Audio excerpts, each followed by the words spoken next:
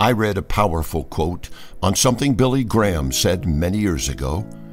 He said that 75% of patients in hospitals would be made whole if they would only forgive. Think about that.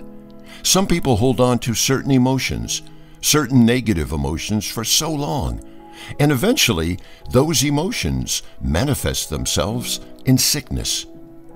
Proverbs 14, verse 30 says, "A heart at peace gives life to the body, but envy rots the bones." Envy is a feeling of jealousy. It's resentment. And the Bible tells us that envy, an internal emotion, rots the bones, meaning it has a physical, external result.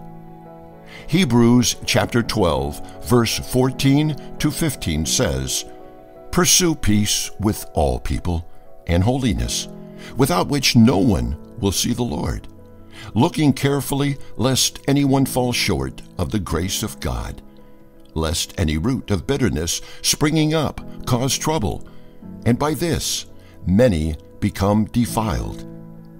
Notice that this verse doesn't even warn us to be cautious of bitterness itself.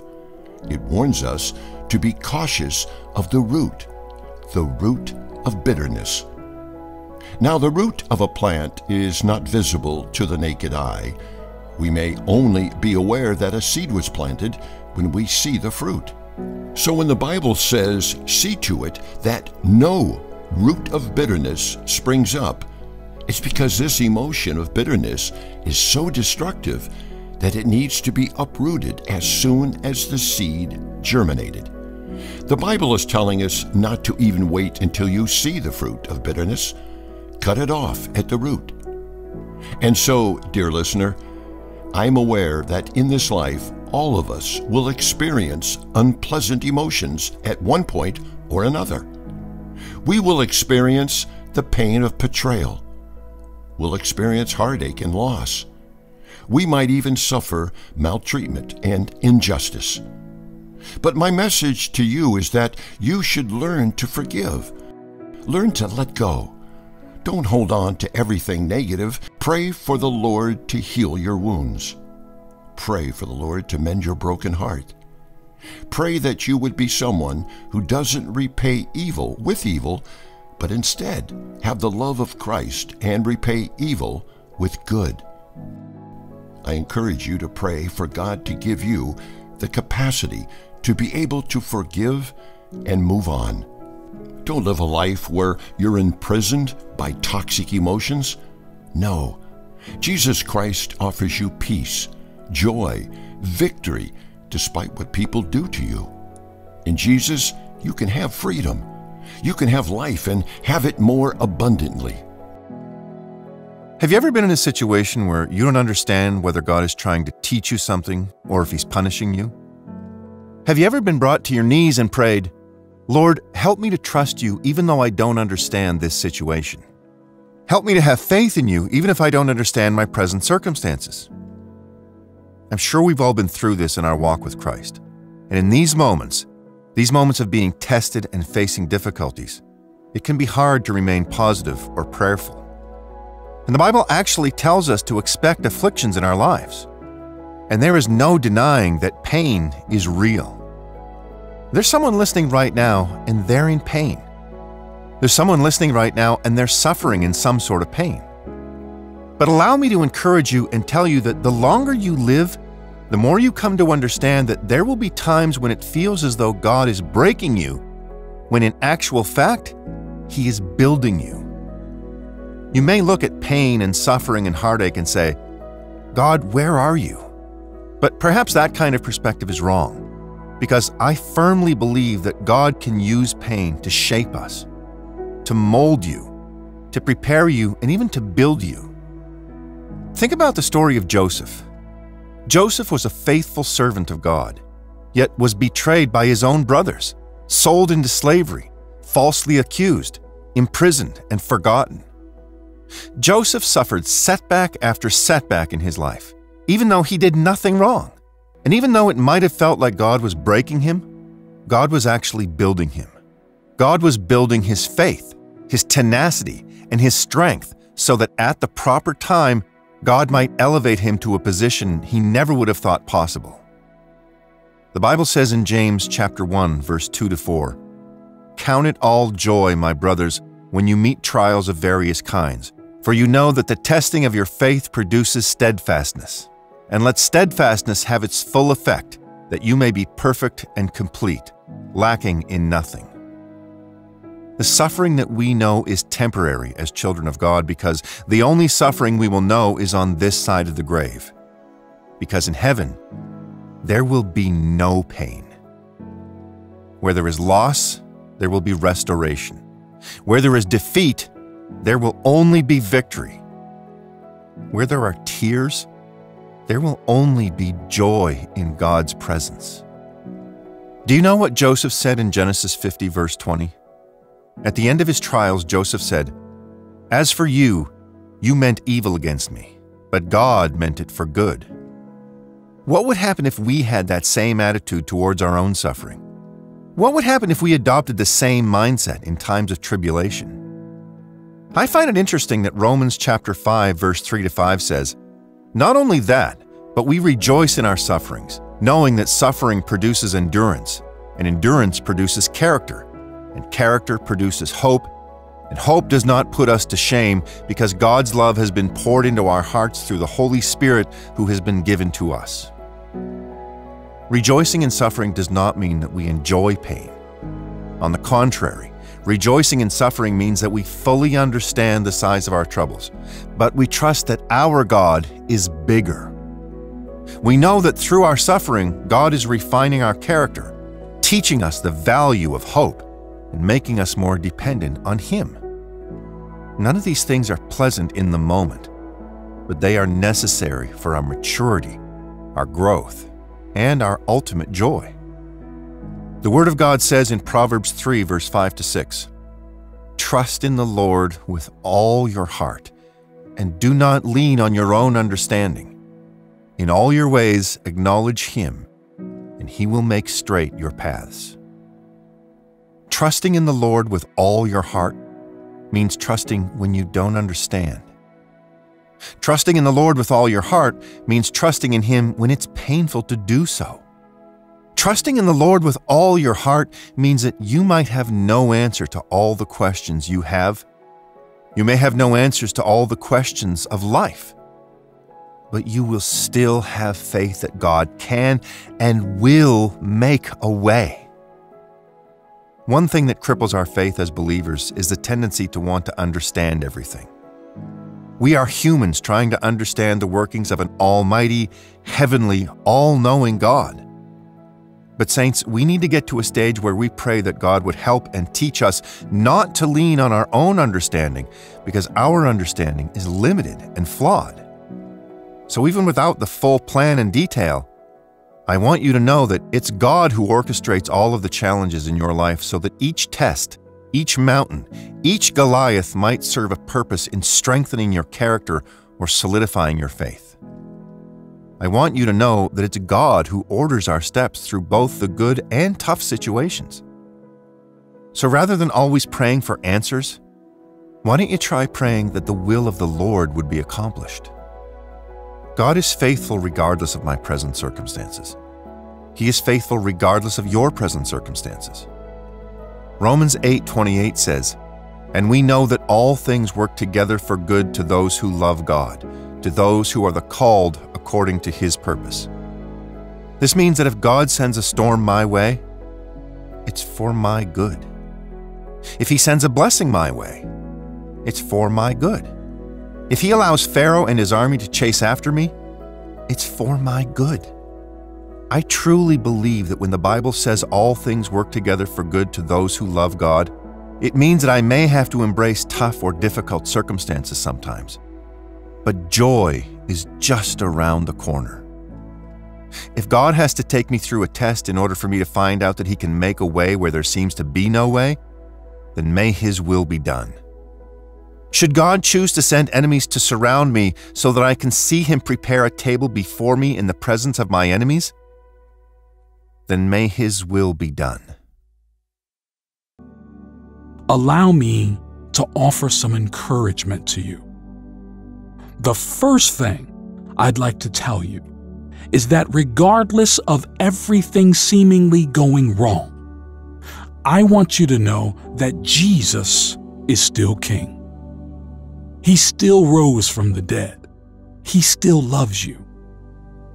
Job 13 verse 15 says, "Though he slay me, yet will I trust him. Even so, I will defend my own ways before him." Those are deep words, people of God.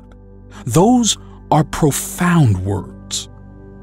After everything that Job has suffered, after everything he has lost, after facing some incredibly difficult challenges, this man is able to say, "Though he slay me, yet will I trust him." Pray for faith like this. Pray for grace like this, so that in the middle of your challenge, you can still say, "I will trust in God." In the middle of your challenge, remember that Jesus Christ remains King. He remains seated on the right hand of the Father. He remains to be the only one who has said the words, "Come to me, all you who are weary and burdened, and I will give you rest." And yes, He still loves you. Having this knowledge, my friends, is the key to finding our way back to a place of strength, a place of joy and victory.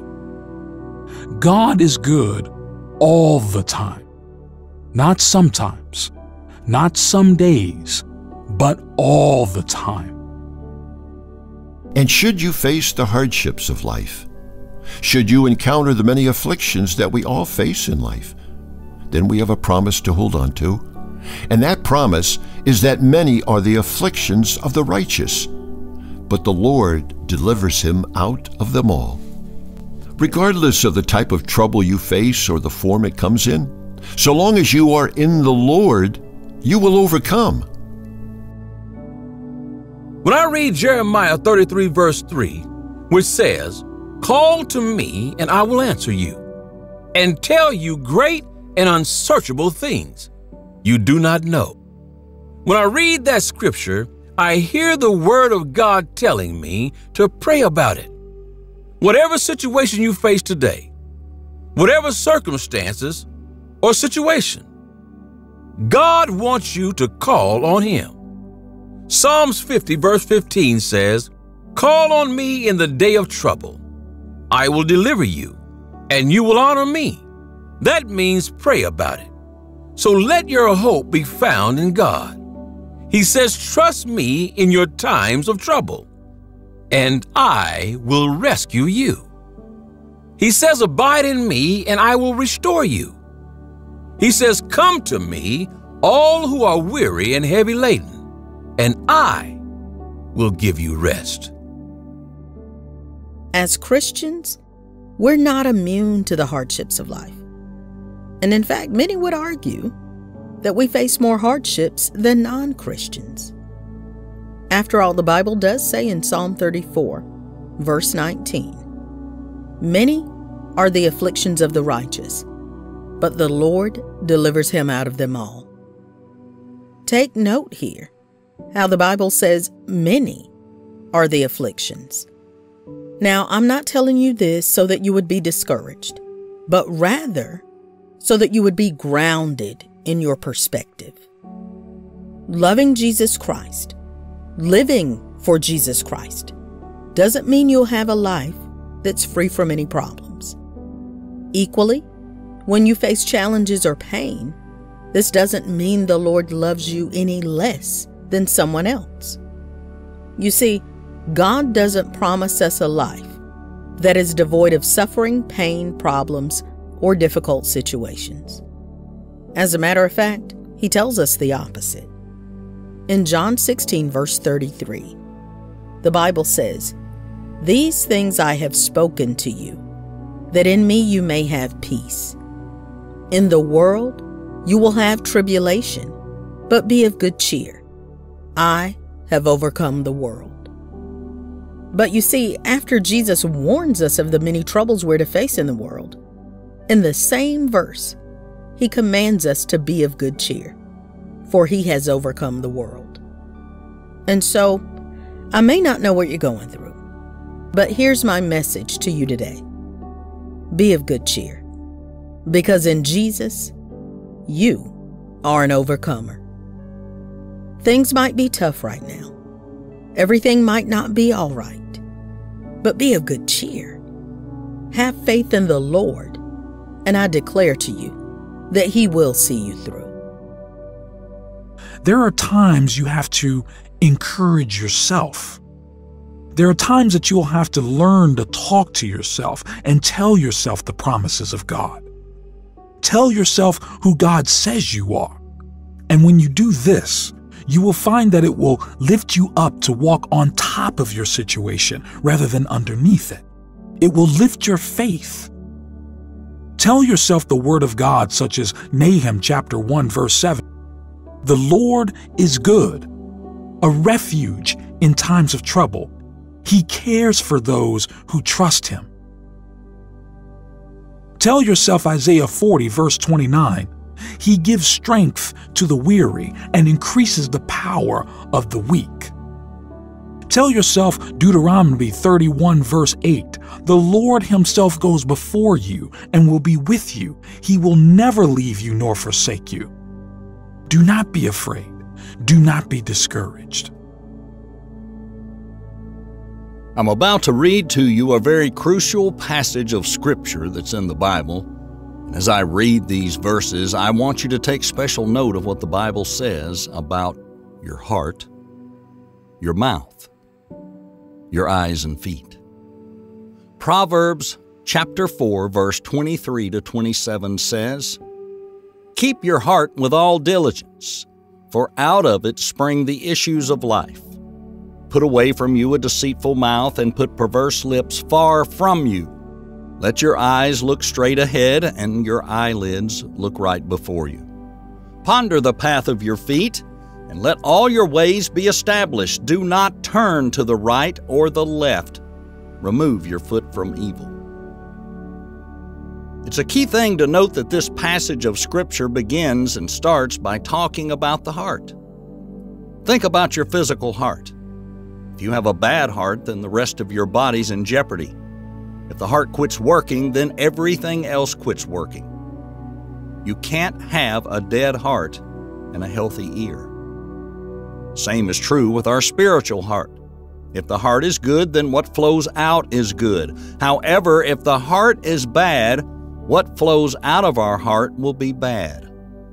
Guarding your heart can be challenging because the heart is attacked from so many different angles. This world and its pleasures are after your heart. Satan is after your heart. And our own sinful flesh wants to attack and fill our hearts with sin. And when we're having a hard day or going through tough times, it can be easy for our hearts to drift away. The next area we need to be careful of is our mouths. We are to put away our perverse speech. Our mouth actually reveals what's going on in our hearts. If there's evil in our hearts, if there's sin, our mouths will reflect that. The words and actions that flow from our mouths reveal where our heart is actually at. We may look spiritual from the outside, however, our words will reveal our spirituality. And now to the eyes.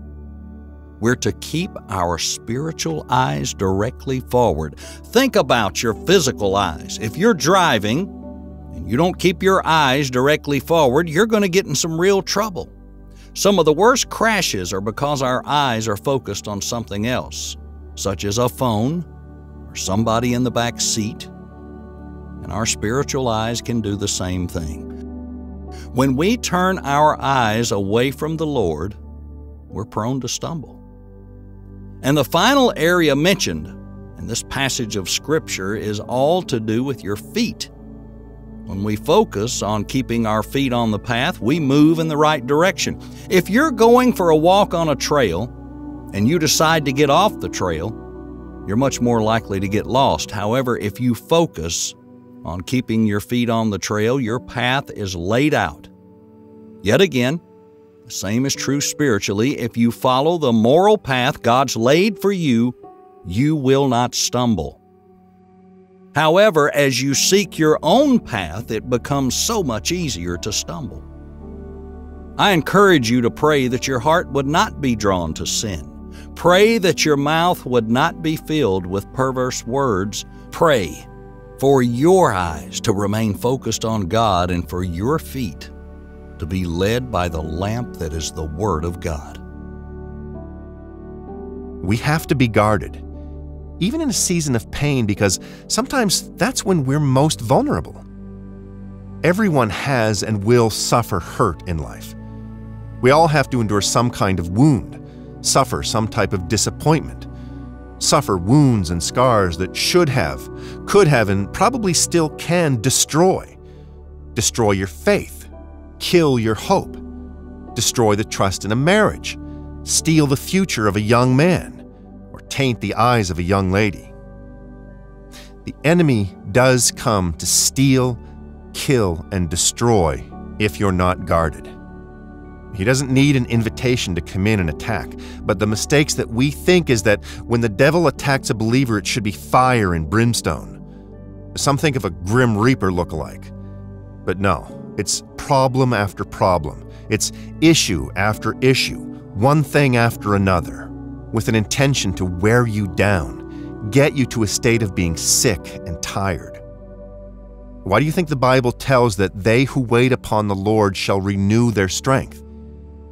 It's so you won't get tired of this enemy. For every season in life, the Word of God has an answer. When you are worried, Philippians 4 verse 6 says, "Do not be anxious about anything, but in every situation, by prayer and petition, with thanksgiving, present your requests to God." Should you be in a season where the future appears to be uncertain and the unknown makes you fearful, 2 Timothy 1 verse 7 says, "For God has not given us a spirit of fear, but of power and of love and of a sound mind." Now, perhaps you are unsettled within you. Maybe there are issues you are dealing with and they've left your heart in a restless state. Well, John 14 verse 1, "Let not your heart be troubled. You believe in God, believe also in me." I urge you today to get to know the Word of God for yourself. Get God's Word within you. Read Scripture as often as you can. Memorize Bible verses and meditate on them as often as you can. Because when you go through the many seasons of life, the ups and downs of this life, it's only what is in you that will sustain you. And if the Word of God is in you, then you will survive. You will make it by the grace of God and the power in His Word. Now, the reason why it's so vital for us to meditate on God's Word is because we're told in Joshua 1 verse 8 that, "Keep this book of the law always on your lips. Meditate on it day and night, so that you may be careful to do everything written in it. Then you will be prosperous and successful." The Word of God has an answer for us throughout every season of life. And so we must be anchored in God's Word, and our prayers must be rooted in Scripture. And what I mean, people of God, is that we need to speak the Word of God over ourselves. We need to declare the Word of God in our lives. We need to confess it. And I believe that we need to assert the Word of God as the governing authority over our lives. And what I mean by saying that we need to assert the Word of God is, when you look at the definition of the word assert, it means state a fact or belief confidently and forcefully. It means to state with assurance, with confidence, or to state strongly. So that's what I'd like to encourage you to do. State the Word of God confidently at all times. State the Word of God forcefully when the enemy tries to attack you, when he tries to attack your home, when he tries to attack your family. State the Word of God with power. State it strongly and speak with assurance. I say all of this because when God speaks, things happen, things change. And dear saints, God has spoken to us through His Word. This is why we're told in Matthew 24, verse 35, "Heaven and earth will pass away, but my words will by no means pass away." Have you ever seen a professional pianist play? Have you ever heard how they can command the keys and their hands just seem to glide up and down that piano? When you see a pianist performing on stage and in front of hundreds of people, you see them perform as the finished article. What you don't see is the years and years of dedication, the years and years of commitment and practice.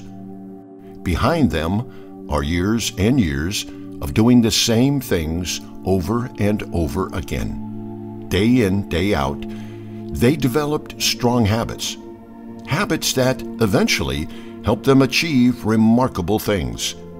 And this is the key.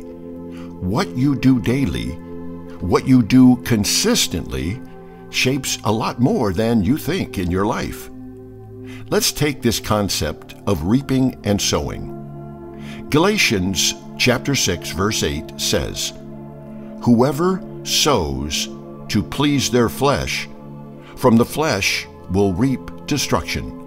Whoever sows to please the Spirit, from the Spirit will reap eternal life." Think of it this way. If you develop a habit of satisfying your sinful desire, if day in and day out you are engaged in that which is worldly, if you consistently invest in the flesh, then the Bible says you will reap corruption, because all things relating to the flesh are temporary. They will pass away. But whoever sows into the Spirit, when you sow into the Spirit, that means that day in and day out, you're investing in the things of the Lord. You are about your Father's business. In practical terms, it means you're living a Christian life where your prayer is a daily habit. Reading the Word of God is a daily habit. And you see, it's these habits that will begin to transform your life. The more time you consistently spend in God's Word and in prayer, the more you will grow as a believer. If you were impulsive, you will find that the Holy Spirit will enable you to have self-control. If you were judgmental to others or full of pride, the Holy Spirit will enable you to have humility and love your neighbor. And of all the habits that we need to develop, I believe daily communion with the Holy Spirit is absolutely paramount. Ephesians chapter 5, verse 18 says, "Don't be drunk with wine, because that will ruin your life. Instead, be filled with the Holy Spirit." When you are filled with the Holy Spirit, this means that you are constantly guided by Him. You're always led by the Spirit rather than our sinful nature. It's a state of dependency. You are no longer dependent on yourself, on your resources, or your circle of influence, but you are dependent on the Holy Ghost day in and day out. This is why it's so important to be filled with the Holy Spirit. So look at your habits And if they are not causing you to grow in faith and grow in the Lord, pray for change. We can't always change our circumstances, but we can change our attitude and our outlook. We can choose to feed our spirit with God's Word and reject the spirit of fear. So, wherever you're at right now, you are not there by accident. God has placed you where you are. The fight you face, the battle you're in, it all has a purpose. In the fullness of His timing, the Lord will make a way for you. Let us pray. King Jesus, the Almighty One, teach us to be more trusting. Help us to build our faith. May the Holy Ghost teach us and remind us that the troubles we face serve a purpose. The pain that we feel, the people who reject us, can all be a blessing in disguise. The tough situations and trials we go through can be the Lord ordering our steps, positioning us for increase, for healing, for breakthrough. We ought to hold on to the promises like those found in Psalm 55, verse 22, which says, "Cast your burden on the Lord, and He shall sustain you. He shall never permit the righteous to be moved." You see, in times of difficulty, we have to remember God's nature, and His nature can be found in His Word. In the Bible, God is described as a refuge and a deliverer. He is described as faithful. He is described as Alpha and Omega. He is the beginning and the end. He is patient, caring, and loving. And so, I encourage you to put your trust in the Lord regardless of what you are facing. Whether you are in a valley or on top of the mountain, we should be seeking the Lord always. We need Him to lead and guide us. We need His grace. We need His mercy. We need His protection to keep us safe as we go about our business. And above all, we need God's presence. Some of us are so comfortable that God has to send a challenge into our lives just to get our attention and get us to pray. So before you go questioning God about your healing or why did this have to happen to me, be mindful that God loves you. However, His ways are higher than our ways. Mark 8, verse 36. For what does it profit a man to gain the whole world and forfeit his soul? Friends, I would like to ask you, what would it profit you to live a healthy life, but be so comfortable that your relationship with God suffers and you end up being cast in hell? Jesus said, it's better to enter eternal life with only one eye than to have two eyes and be thrown into the fire of hell. And I pray that you see. It's better to suffer pain in this body and go to heaven, a place where there is no pain or sorrow for eternity. It's better than living a pain-free life, only to be tormented in hell for the rest of eternity. Now, as we continue to place our hope and faith in Jesus, we need to know that one day the storm will be over. You will make it through to the other side. God will make rivers flow in the desert. So, dear friend, whatever you are going through, it shall pass. Maybe you're in a dry season, a season where life seems meaningless and you feel as though you're simply drifting. Perhaps you're at a place where God seems as distant as the stars. Maybe you're in an impossible situation where no matter what you choose, you just can't win. For some of us, that tough place has become a stronghold of sin, and you can't seem to let it go. No matter what your problem may be, it will pass, and God will do a new thing in your life. Furthermore, all of us, despite what we face, we must keep moving forward and believing. Philippians 3, verse 13 to 14 says, "Brothers and sisters, I do not consider myself yet to have taken hold of it. But one thing I do, forgetting what is behind and straining toward what is ahead, I press on toward the goal to win the prize for which God has called me heavenward in Christ Jesus." In other words, saints, press on. God is faithful to empower you to stand strong and victorious and not to be defeated. Remember that Jesus is victorious over Satan. He's victorious over death, hell, and the grave. And this is good news. This is good news for you and I, because if we have accepted Jesus Christ into our hearts, then we too can walk in victory. So whatever situation you face today, whatever circumstance or situation you're up against, God wants you to call on Him. Jeremiah 33 verse 3 says, "Call to me, and I will answer you, and tell you great and unsearchable things you do not know." Psalm 50 verse 15 says, "Call on me in the day of trouble. I will deliver you, and you will honor me."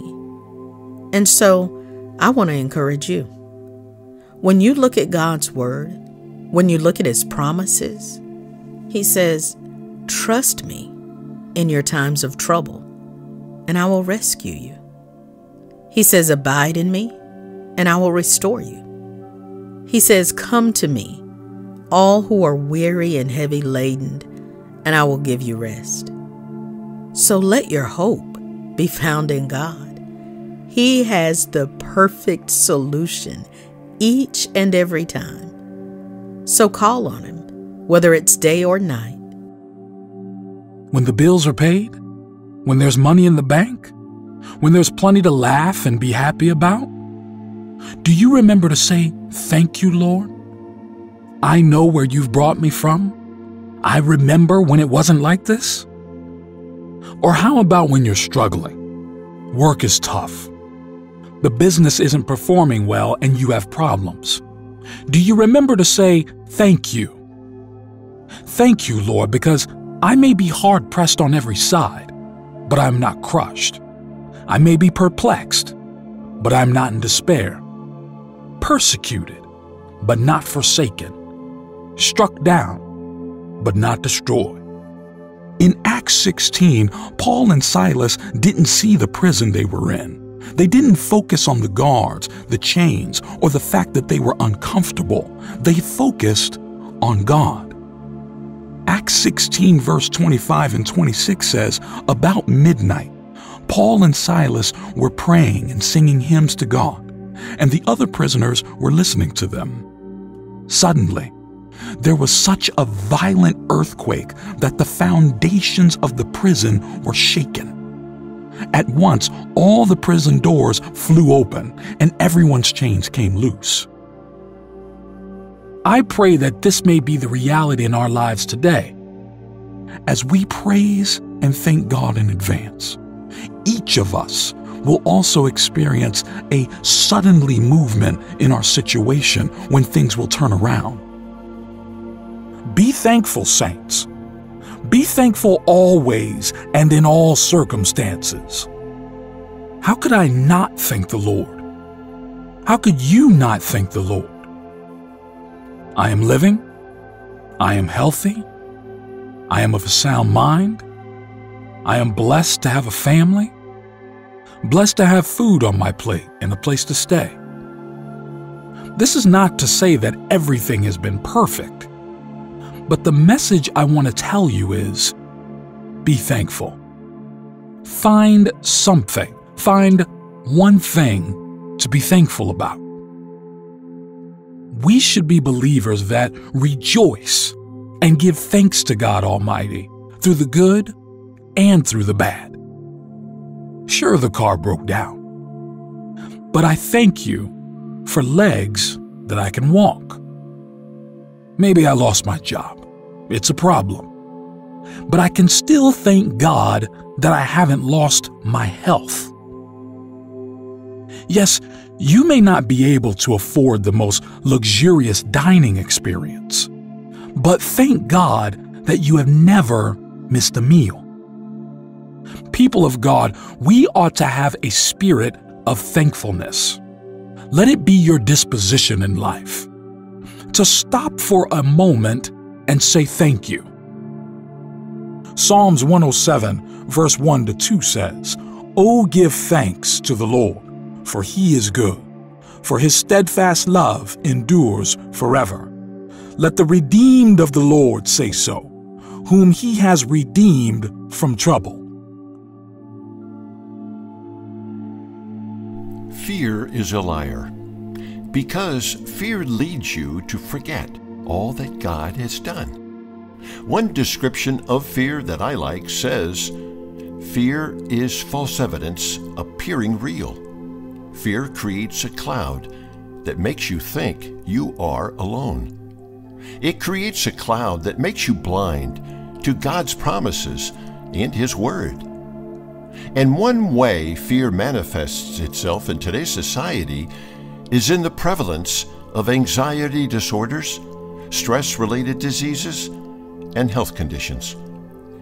Anxiety and stress are both the children of fear. We fear the future, we fear the past, we fear things we cannot control, and we don't want to admit that most of life is out of our control.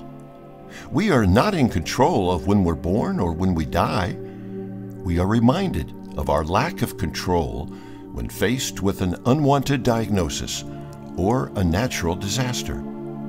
This is why Jesus invites us and commands us not to worry.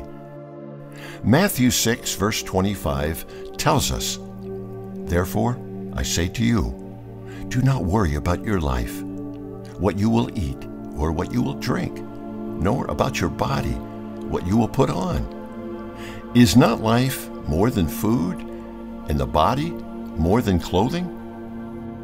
Jesus goes on to say in verse 33, "But seek first the kingdom of God and His righteousness, and all these things shall be added to you."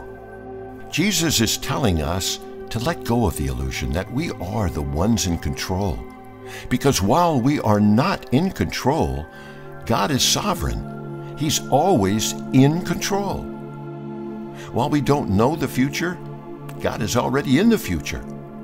While we can't let go of the past, God is already in the past, working out your present and your future. The devil is the father of fear, but God is the master of the future. The devil is the warlock of worry, but Jesus is the Prince of Peace. The devil is the architect of anxiety, but the Holy Spirit is the conduit of comfort. The Lord tells us in Isaiah 41, verse 10, "So do not fear, for I am with you. Do not be dismayed, for I am your God. I will strengthen you and help you. I will uphold you with my righteous right hand." As believers, our lives should not be dictated by fear, but rather our faith. Our lives should not be crippled by worry, but rather empowered by encouragement. Now, we all have that one Bible verse, that one passage of Scripture that speaks to us like no other. And for me, I find Psalm 16, verse 8 to be that one Bible verse that I can always turn to. And this verse says, "I have set the Lord always before me. Because He is at my right hand, I shall not be moved." Many times when I have been afraid, I have held on to this word. Many times when I have been wrestling with uncertainty, I have turned to Psalm 16, verse 8, and this is how I apply the verse in my life. I have set the Lord always before me. In other words, God orders my steps. The Lord goes ahead of me to clear my path, or rather, God is in front of me. He is already in my future. And when it says, because He is at my right hand, I shall not be moved, I claim and declare that the Lord is by my side. I am anchored in Jesus. I am rooted in Jesus. I am joined with Him, and therefore I cannot be moved. I will not be shaken, not because of my own strength or might, but because of the one who lives inside my heart. So I would like to offer some advice to you today. Find your scripture. Find a passage in the Bible that speaks to your heart. Find a verse to hold on to. Psalm 16 verse 8 gives me hope because I can say, whatever the future holds, whatever is in store for me, I have set the Lord always before me. If tomorrow comes, if tomorrow never comes, I have set the Lord always before me.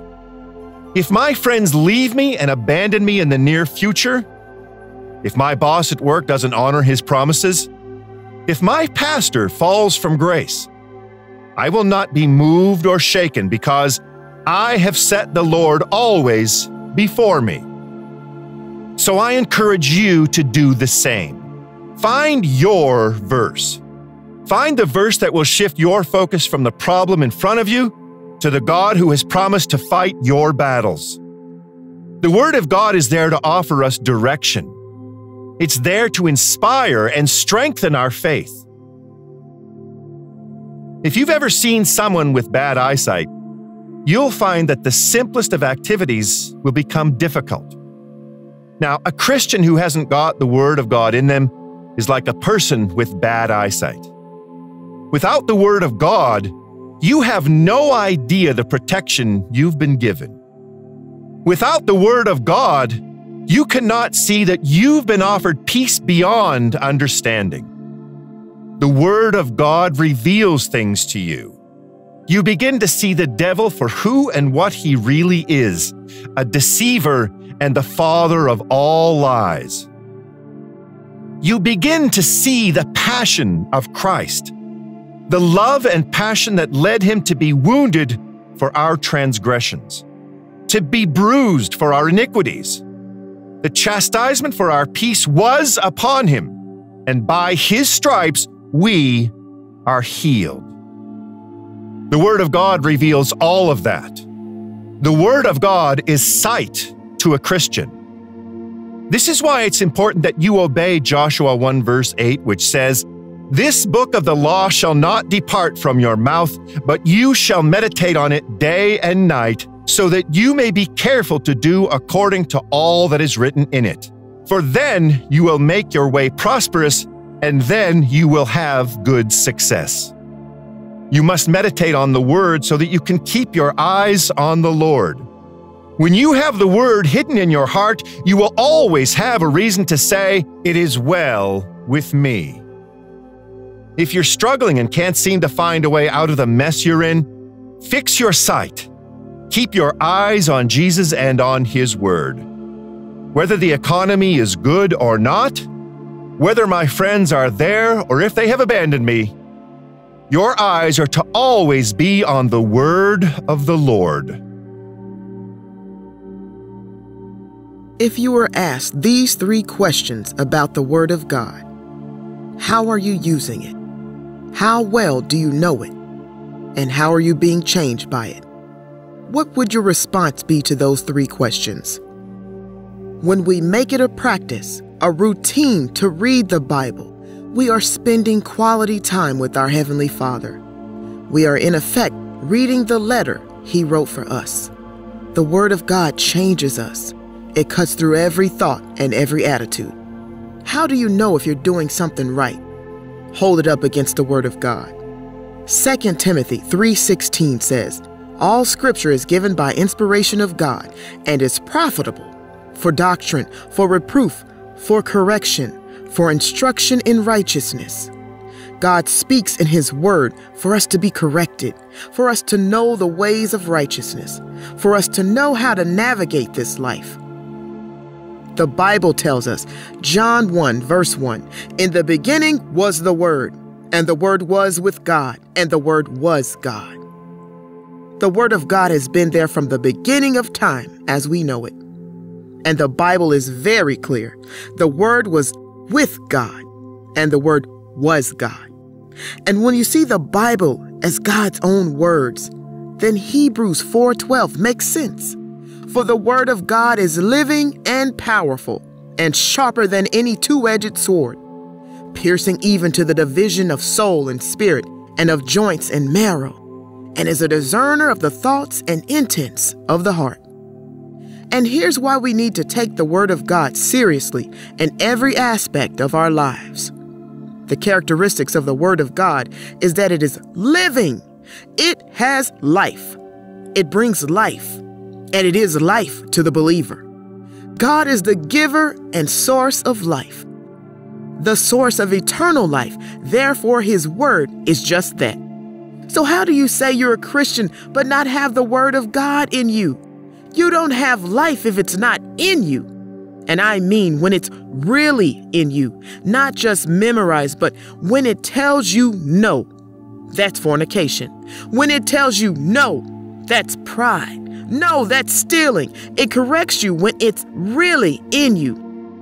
Just like fire, His Word can refine you of all impurities. Just like a hammer, it destroys evil and builds and strengthens a godly character in your life. Just like a mirror, it exposes our blemishes against the true likeness of Christ. Just like a lamp and a light that guides us and gives us direction in life. Just like food, it provides nourishment. Man cannot live by bread alone, but by every word that comes from God. The Word of God cleanses and washes over your life. It helps you to renew your mindset. Let's be encouraged to take the Word of the Lord more seriously. Apply it to your life so that you may have direction, nourishment, and strength. My brothers and sisters, as sons and daughters of God, we need to speak God's word over our lives. Romans 15 verse 13 says, "May the God of hope fill you with all joy and peace as you trust in Him, so that you may overflow with hope by the power of the Holy Spirit." So you and I should be speaking this verse over our lives and saying, "The God of hope fills me with all joy and peace because I trust in Him." And I declare that my life overflows with hope by the power of the Holy Spirit. Isaiah 26 verse 3 says, "You will keep in perfect peace those whose minds are steadfast because they trust in you." Make that verse yours and apply it to your own life. I am steadfast of mind. God does keep me in perfect peace because I trust in Him. Psalms 103 verse 1 to 5 says, "Praise the Lord, my soul. All my inmost being, praise His holy name. Praise the Lord, my soul.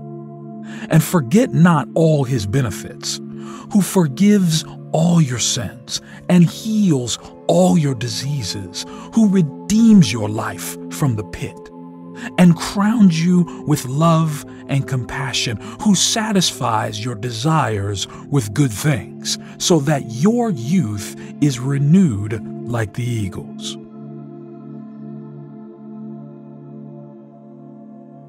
If we were to go back in time, right back to the days that Jesus walked the earth, there is an occasion where the Lord was speaking to a large crowd. And then the Bible says in Luke chapter 8, verse 41, "And behold, there came a man named Jairus, and he was a ruler of the synagogue. And he fell down at Jesus' feet and begged him to come to his house. For he had an only daughter about 12 years of age, and she was dying. But as he went, the multitudes thronged him." And if we stop there for just a second, so here is Jesus with that distressed father. a father concerned about his little girl, and they are going to the man's house, perhaps hurrying since the girl was dying. Imagine the tussles with his disciples trying to make way through the crowd and all of the people around them. And in that crowd, there is a lady. I believe she was on her own because the Bible mentions nobody else with her. Now, this lady, no one knows her name, no one knows how she got there, and no one notices her. But she's on a mission. She has a problem that she's been dealing with, an issue that needs to be addressed. The Bible describes the woman as having a flow of blood for 12 years, and she had spent all of her livelihood on physicians and could not be healed by any. So she had tried the best medical minds within her reach. In fact, the Bible says she'd spent all her savings on doctors. None of them had been able to cure her, and now the bleeding is worse than ever. This was a woman who was not only suffering, but also desperate. And let me tell you something about crowds. Whenever you find a crowd, there are people there with different agendas. Just because you're in the same place, that doesn't mean you're of the same accord. It doesn't mean that you're unified simply because you're in a crowd together. Some people were in that crowd following Jesus because they wanted to be associated with the man who can perform miracles. Others were in that crowd to watch because they were skeptical about Jesus. Other people may have just been curious to see and hear from this Jesus that they heard can heal the sick, raise the dead, and give sight to the blind. But this woman was in that crowd for her own reason. She was in that crowd because she needed access to someone, to a power that could do what every other doctor had failed to do. So now she is pushing through the crowd. She is working her way forward. She is saying to herself, "If I can only touch his garment." And as soon as she touched him, the bleeding stopped. And when Jesus turned, he asked, "Who touched me?" He knew this touch was different from everyone else's in the crowd. This was a desperate touch, a touch of faith, a touch filled with hope and expectation. The Bible says when the woman grabbed at his coat, Jesus felt power had gone out from him. In all the jostle and press of the crowd, Jesus had detected that something was different. This touch was a different touch. All Jesus said to her is, "Daughter, your faith has healed you. Go in peace. Be free from your suffering." Now, I want you to see how Jesus deals with people one by one. Each one of us are dealt with differently by the Lord.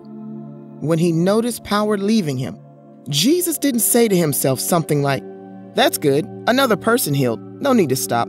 The disciples will get the details and I'll keep hurrying on to heal the little girl." No, every time Jesus meets an earnest person, he gives them his full attention. One person is important to him. You are important to him. None of us is just another number or another name on a list. You are significant in the eyes of God. You are worth him stopping when you touch him with an earnest, sincere prayer. It doesn't matter if you are like this woman. It doesn't matter if you have no savings left in the bank, if the crowd you're in doesn't notice you, if you call on the name of Jesus. If you reach out in faith and touch him, he will give you his full attention. And it doesn't make any difference if you are the opposite. If you got it all together, if you're in a good place and you don't need a healing, but simply desire a relationship, Jesus will meet your need with the same grace and power. Our Lord is good because he can pay attention to your need in any situation. This woman was in a crowd. She was approaching Jesus when he was busy with something else. Jesus wasn't told, "Master, there's a special case you need to deal with before we go to Jairus' house." There was nothing like that. This woman was unknown. Jesus hadn't been paying attention to her. No one was paying attention to her. Everyone was thinking about the little girl. Yet, this lady's touch stopped Jesus in his tracks. He quickly changed focus. He turned and gave this woman the thing she desperately needed. So I encourage you, my brothers and sisters in Christ, you can come to Jesus anywhere at any time. If you have heavy burdens, Jesus said, "Come to me, all who labor and are heavy laden, and I will give you rest." He can give rest. He can give you peace. He can make you whole. We don't have to be in a special place or perform a sacred ritual. He can meet a need even in the middle of a crowd. He can pay attention to someone on the side of a dusty road. He can be stopped by the smallest touch of sincere faith. Just as this woman went away healed and free, we can too, if only we touch the hem of his garment. Most people, in a time of struggling, in a time of despair, in a season of trials, will ask God to rescue them. They will ask God to deliver them. But what happens when you ask God to take this problem or situation away and He doesn't? What happens when you've told the mountain to move and it doesn't? What now? I'd like to submit to you that during these times, when trouble just doesn't go away, when the rain just doesn't stop, should our prayer actually be, Lord, go through this storm with me? Give me the strength to face this problem. Look at the 3 Hebrew boys who were thrown into a fiery furnace. God didn't deliver them from being thrown in the fire. God got in the fire with them. God didn't deliver Daniel from being thrown in the lion's den. God was there with him. Psalms 23 verse 4 says, even though I walk through the valley of the shadow of death, even though I walk through. This isn't a case of saying, God, don't let me walk through the valley of the shadow of death, or God save me from the valley of the shadow of death. But it's even though I walk through the valley of the shadow of death, I will fear no evil, for you are with me. Your rod and your staff, they comfort me. The key part is for you are with me. And I want you to know that God is with you.